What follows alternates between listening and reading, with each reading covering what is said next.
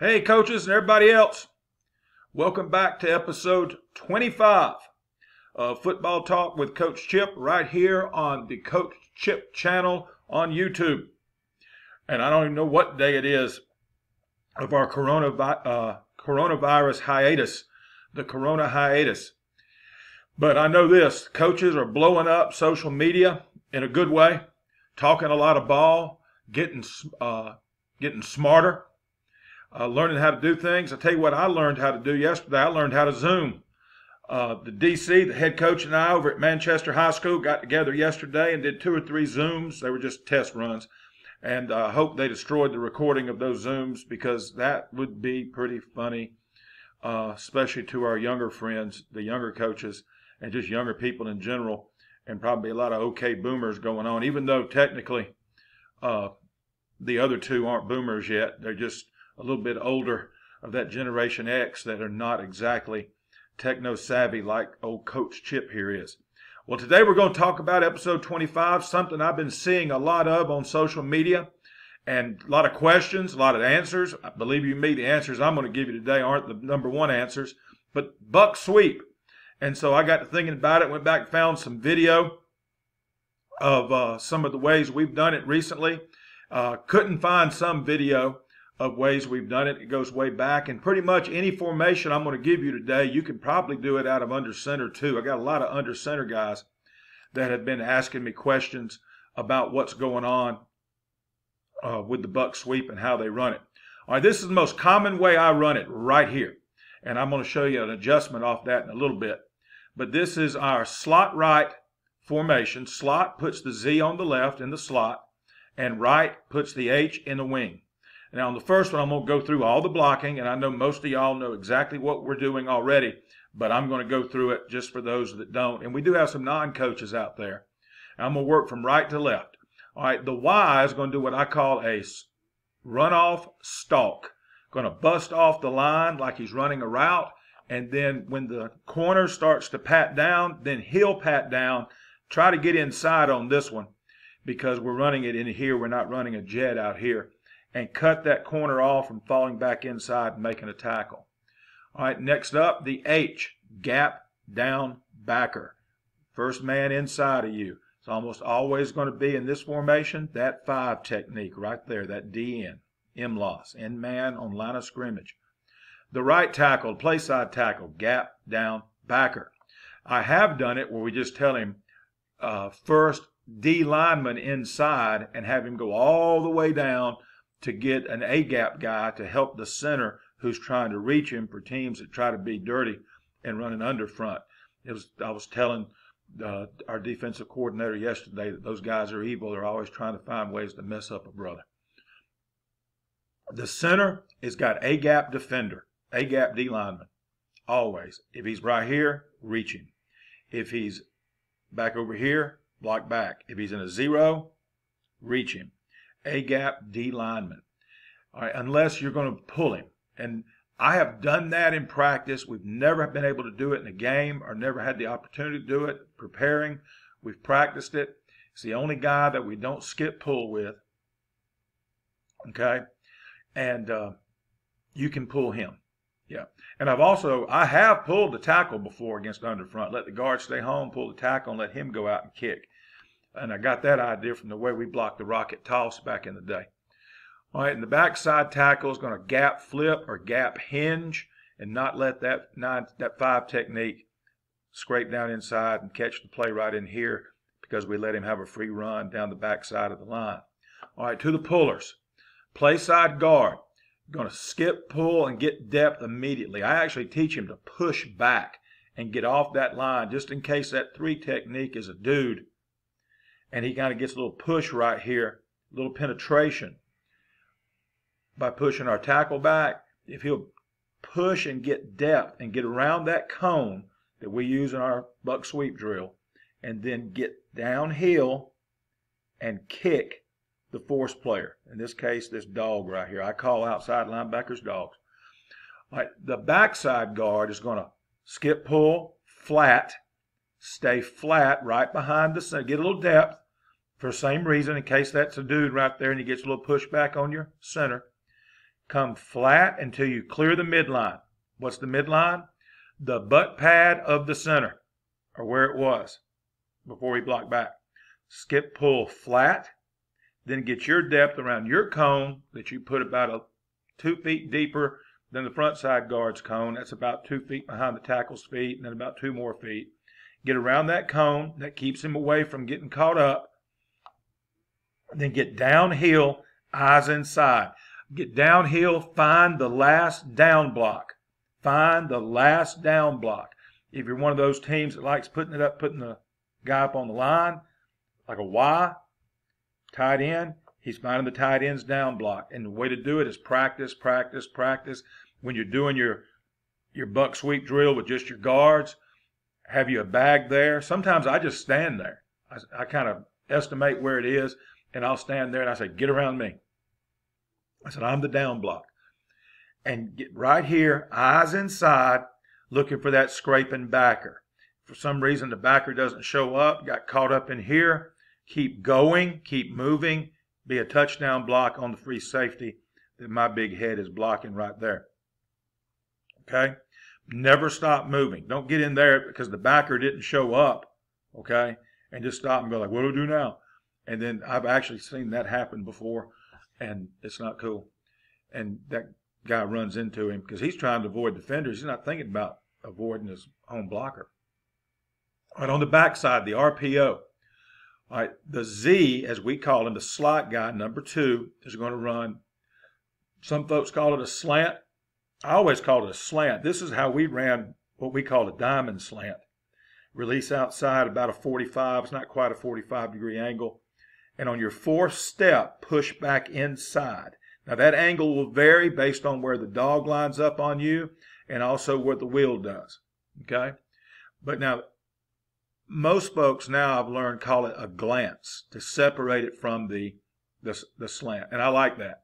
So I can quit calling it a diamond slant. And anytime we just want to run this kind of slant, we'll just say, hey, run a glance. And you're going to cut on your 4th step. So what you want is your inside foot back. So your first step, excuse me, your first step is with your outside foot. So excuse me, I said that wrong. You want your inside foot back. So you'll step. And so your 4th step is with your outside foot. Again, let me get myself right. Inside foot back. Step with your inside foot first, right here. All right, so now your 1st and 3rd step will be with your inside foot. Your 2nd and 4th step will be with your outside foot. Push off that 4th step and come right in here, okay? And, of course, the quarterback's read is the wheel. If the wheel chases pulling guard, whether he's coming hard right here or scraping flat, if he disappears, even if he blitzes, if he disappears, disconnect and hum right there to that Z. All right, right here also on the back side, you can run a lot of things. I've seen different people do it. I've done the snag, kind of like a slant sit. We've done the hitch. This one's doing an under. How do you do it? Some folks just run another glance behind it or another slant behind it. And so they'll be at different levels and they'll be timed up. When they get here, he'll be here, the Z will be here, and the X will be here. How do you do it? Tell me. Siegel.chip@gmail.com. Okay, Coach Chip on Facebook, Chip Siegel on Twitter, @ChipSiegel on Twitter. So that's everybody up front. All right, in the backfield, the quarterback is reading the wheel from jump. He's looking at the wheel. All right, so I'm the quarterback. I get the snap. Boom. I'm going to go right here. Stick the ball out, belt buckle high. And you got to the same height every time. About to tell you why. Stick it out in my head. I'm looking at the wheel right there. Okay? Do a little shuffle, shuffle, and then throw the glance. All right, the reason why he wants to stick it out the same height every time, belt buckle extended, is what we tell him. That's the coaching point. Is the running back, we call him a tailback, is responsible for the mesh. because I do not want the quarterback looking at the pocket made by the tailback. He cannot find the tailback's pocket and read the wheel at the same time. Y'all follow what I'm saying to you? So he's going to stick it out, and his eyes are looking at the wheel. The tailback's responsible for the mesh, and we do it every day. We do mesh drill every day. Sometimes we do it flat. And by the way, it's the same mesh you'll do on the upside down veer, as some people call it, the power read, the sweep power read. It's the same mesh, okay, for the running back and the quarterback. So you can do, and some days we'll do the downhill, like we're doing power or zone. Some days we do the flat mesh. But we're going to mesh every day. There's going to be a 5-minute mesh period between the quarterback and the running back every day. Okay, some folks say, Coach, we're going to do it every day. I said, just on the days we eat. Just on the days we eat. It's like people ask me, Coach, do you run every day? I said, just on the days that I eat. The tailback is going to come right here. And what we do, I use the old school veer rule. If that ball is still in the running back's pocket when he clears the quarterback's far hip, okay, keep it. The quarterback just made his decision by not making a decision. In government, we call that a pocket veto. You just stuck it in your pocket and left it there, well, it becomes law. Okay? I mean, it gets knocked out. You lose it. You lose the law. Same thing, you're going to lose the ball to the running back if you leave it in there too long. Okay? So we tell them, if that thing's still in there, when you clear that quarterback's hip, it's yours. If you go back and look at old film and see when the dive back and the quarterback get hung up in the old days running wishbone and split back veer, 90% of the time it's the quarterback's fault because he left it in there too long. And he keeps it. It's going to come right here when you do your buck drill. Have your cone outside your H or outside your widest down block. Make a 90-degree cut right there. Or looking to score. Looking to score. And that's where you get your kick out right here, and then you get your wrap right there. All right, we got a little video of the buck ride out of that right there. Now on that one, it was a couple of years ago, and we got that formation coming up in a little bit where we got the Y is out there flexed, and he's going to block down as well. But I wanted you to see how we blocked it. He's in tight, and we got away from that. But I think we're going to go back to it. You see what I just showed you? There it is right there. All right, the next buck I want to show you is a trips buck. Some people put that H up on the line and put the Y back off, or they put the Y in here tight and the H is out here and the Z is out here off. It doesn't matter. It's going to be the same effect, okay? Excuse me. All right, I'm not going to go through all the blocking again. Just the different RPOs off of it. Now, when we first started running the trips, we always ran it out here wider. But then we learned the RPO game. And by the way, this is a front side read, so we're going to read the force guy. F for front, F for force. And it's the same thing. All the blocking's the same. The tailback is going to mesh up with the quarterback in the same way. But this time, when the quarterback extends the football, belt buckle high, his eyes are out here on the force, the dog, as I call him. And the Z is not running the glance. The Y is running the glance. Instead of number 2 glancing, number 1 is glancing on the front side. This is the way we do it. I want to hear how y'all do it too. Remember, siegel.chip@gmail.com, Coach Chip on Facebook, @ChipSiegel on Twitter. Love to hear from you. What we've done is bubble here, get it back from the old slant bubble concept out of the quick game, or an arrow.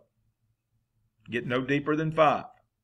And then you can, several reasons to do that. You maybe get that dog to come here and open up that window, okay? Or get that dog to come here. If, for instance, you got a signal where you tell the quarterback, give it no matter what. We don't want to RPO this. Okay, there's times in the game you do not want to throw the football. We all know that. You're in your 4-minute offense trying to run the clock. You don't want to take a chance on an incomplete ball. Okay, or you're just blocking the snot out of buck. You know, and you found something over there you like, and you want to keep running it.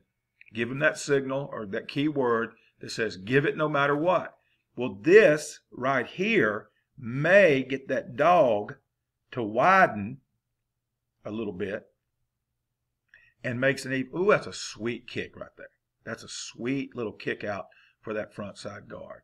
Backside guard still finding that last down block, scraping paint off of that, getting tight to it, eyes inside, looking for that scraping mic.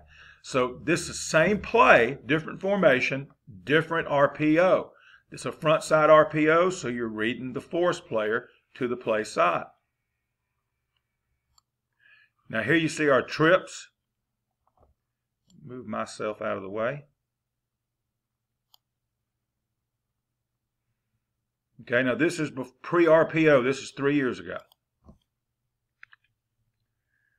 You see how wide it hits? And that's where we discovered the glory of that RPO to the trips. All right, here's another example of it. Again, pre-RPO. See, it hits a little bit wider, and it's more of a true sweep instead of a buck, but it's blocked the same way. Now, this way of running the buck, some of y'all right now are looking at the diagram going like, that ain't buck, that's jet. No, it's buck. Look how we're blocking that joker. Okay, we line up in basically the same formation I showed you to begin with, a slot right, but this time we have the tailback over here. Now, you can keep him back over here. If you want to just keep the same formation, and after you run it, you got the potential of option back over here. And we've done that before, okay, off the jet. But this is for teams that like boxing the jet, like having that, they see in that jet motion and having that dog run up here, the force guy run up here and trying to cut the jet off. So we got the smart idea about 3 years ago or so. Why don't we run jet, tell the jetter don't go quite as fast. And when he gets the ball, he's going to stick it in the ground right here and run buck. And we call it Z buck because it's the Z running the buck. And I'm not going to go over the blocking again. I'll tell you the tailback is going to jab fake and then come back underneath. And we've got a counter, a T counter off of this look that we run as well with the G and the H. But this is a great way to run buck. Years ago, some folks called this red light jet, where our stop sign jet, come right here and go cut right there and get vertical. And this is another great way of doing it. Now on the back side, we've never RPO'd this. So I'm not even going to, I'm just saying you could do this back here, just like you do on the jet, where you pre-snap it. If there's nobody in the flat, just fake it to the Z, raise up, hit him on the slant or the glance, ever how you want to teach it, or an under or hitch or whatever. If they're playing way off and there's nobody in the flat to take it, they're giving you that gift, you can take it. Again, you tell me, siegel.chip@gmail.com, @ChipSiegel on Twitter, or Coach Chip on Facebook. Love to hear from you, and you tell me what you do. I mean, after all, you got the time, right? Yeah. So, same play, and you say, well, how does the Z find time to do it? Just maybe one day a week, and you know on the film, oh, this is going to be a good week to do that. This team's going to come up, and they're going to try to box the jet. And so let him just spend some time with the running back coach instead of the wide receiver coach working on the buck drill, hitting the cone and getting vertical. All right, now here's the Z buck. He's not going quite as fast. So you got two guards pulling. There's that number 80 scraping out there trying to stop the jet.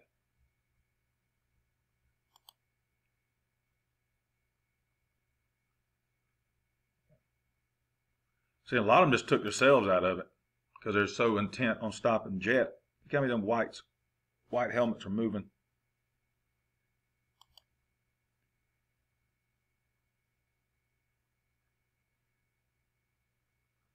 And it helps if you got a kid like number 2 right there, who's like an old school doctor back in the day, willing to make a house call. Okay. Now this buck here is just plain buck. It says buck right, but it's buck left. I didn't change the card, but I drew it up to the left. The X is flexed. Okay, remember, don't pay attention to that. There, I fixed it. All right. The same blocking up front, just doing it to the left. Got the same read on the backside. You got the glance from number 2. What's different then, Coach? We moved X in, and he is going to crack. And you see, now, if that guy is playing off, see the dog's off a piece right here, push up field a couple of steps or 3, and then when he commits to come up, he goes, oh, I'm going to make a tackle on the buck. You come in and you cream his butt. Now, if he's all the way, if he's up, and if you do that, he's going to beat you inside, then you'll do a straight line right to him. Okay, just block down on him. Now, you can do this if you got physical wide receivers. You can do this on occasion if you just want to put an H or a tight end type of kid in there and tell him to block down on that guy and cream him. That's good stuff. This is great into the boundary. Okay, just cheat him in right there and crack him. We got away from it because the crack rules got so cockeyed picky about it. And instead of just taking a chance of getting the play call back, we just started widening the guy out and stalking him. But I'm thinking we're going to go back to it now that the rule's been in effect for a while. But we had in recent time where a running back would catch, not a running back, a lineman would catch a linebacker or DB on a peel back and just put his hands out and push him because the guy's not looking and he's smaller than the lineman. The guy ends up on his backside, and first thing hit the ground is the back of his helmet. And the referee just sees that and sees our guy standing over him and throws a flag for hitting the defenseless player. But now that it's in and they're not, as you know how it is with a new rule, they're going to call it. So we're thinking about going back to that this year. All right, here you see he's cheated in, pushed up a step, and then boom, right there. That was sweet, wasn't it? You gotta love stuff like that.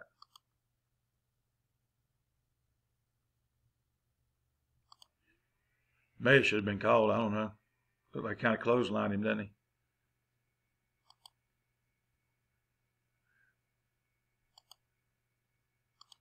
Now notice how deep he is.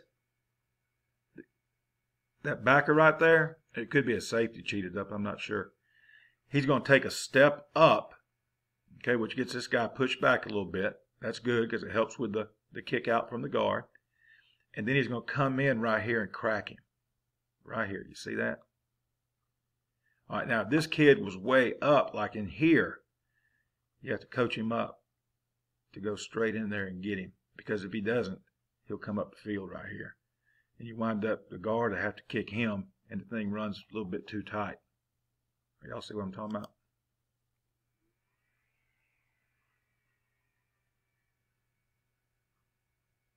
So that's good. That's good stuff. Now the next one I'm going to show you is bunch. And we have not done this, I do not believe. I couldn't find it except under center way back in 12, 13. We called it grapes and lemons. Grape was bunch right, lemons was bunch left. And again, I'm not going to go over all the blocking with you except on the outside. In this case, we're using our H, our Y, and our Z.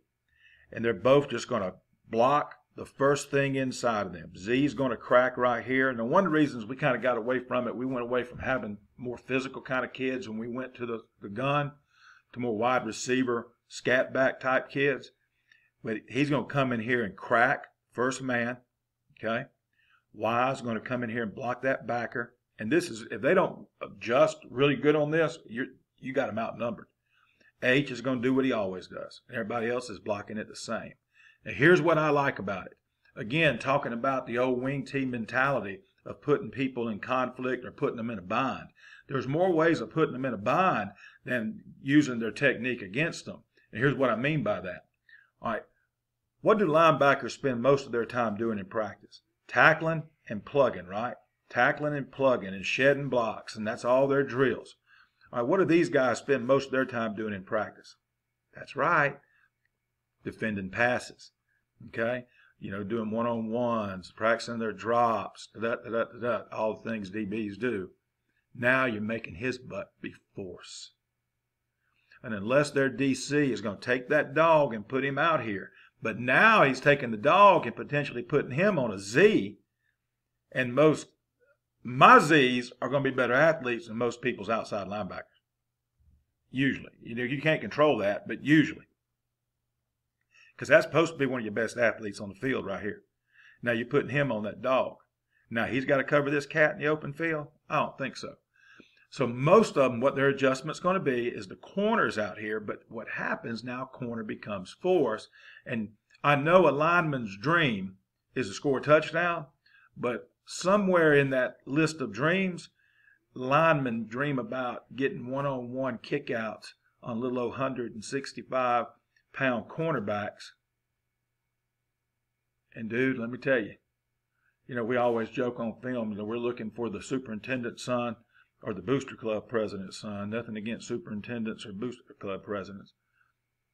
But that kid that's just out there and they're trying to hide him, and we figure out who he is and how they're trying to hide him, sometimes we'll shift into that right there and get that joker one-on-one, and now we're getting a kick-out block on a kid that's not used to being kicked on, okay, and a kid that's not used to making tackles, okay, and especially not used to having some guard who specializes in kick-out blocks, who's repped it hundreds and hundreds and hundreds of times.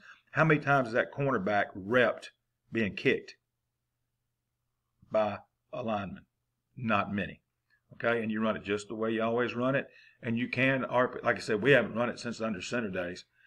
You can RPO on the backside, I reckon, right here. Okay, and I don't know who you'd read. If that guy's cheated down inside like this, because they're adjusted. Because I don't know how they're going to line up to it, to be honest with you.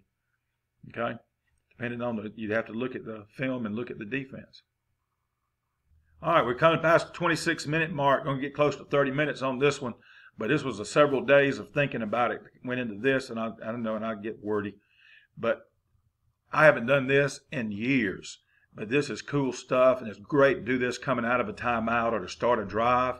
And there's all kind of things you can do off of it. This is base right up, empty, Y over, Q buck right. And you say, golly, coach, that's so wordy. Remember, it's on the wristband. And it's not, the quarterback doesn't have to say all that. And the coach has got it written down on his call sheet and all this kind of stuff. It's just fake the jet, and we've done this, and with a lot, but not with all this crazy formation. Fake the jet, and if you got an athletic quarterback like we've had the last 6 years, 2 different kids, you run buck right with the Q. Okay, you run buck right with the Q. We scored second play of the game last year in the playoffs on the Q buck off the jet fake. And so you go trips over here with a Y over. So they got a play over here, okay? And you got kind of a twins over here. And then you motion jet. Well, if you're a jet team, okay, like we are, they got to respect that. I have no clue how they're going to line up. I called a buddy of mine and said, how would you line up to this? And this is what, he said, I don't know. That's what I think I do. Fake that jet. And tell them to make a good fake, not a flash fake. Stick it in there, shuffle, shuffle, stick it in the ground, then come back, because that lets the blocking get there, times it up. Don't just catch it and take off, or you're going to beat your backside guard to the point of attack. Okay, and again, look what we got, folks. We got a little cornerback out here. We put him in a bind again because now he's forced. Because when this jet goes, he'll bump in a little bit right here. And you'll get the kick somewhere in here, okay? And so those are just several ways that you can run the buck sweep, and your imagination is the only thing that limits you. You can buck, as long as you've got the down blocks on the play side, you can run buck out of almost any formation. Play with it. What do you come up with? I want to see your answers. Draw it up, give me a screenshot, send it to me at siegel.chip, SEAGLE, at gmail.com, siegel.chip@gmail.com, Chips at Chip Siegel on Twitter, and on Facebook I got a Coach Chip page that I'm slowly converting over to be nothing but tied to this YouTube channel, okay, and all football stuff. All right, well, until next time, y'all stay safe, keep your social distance, and as always, be elite.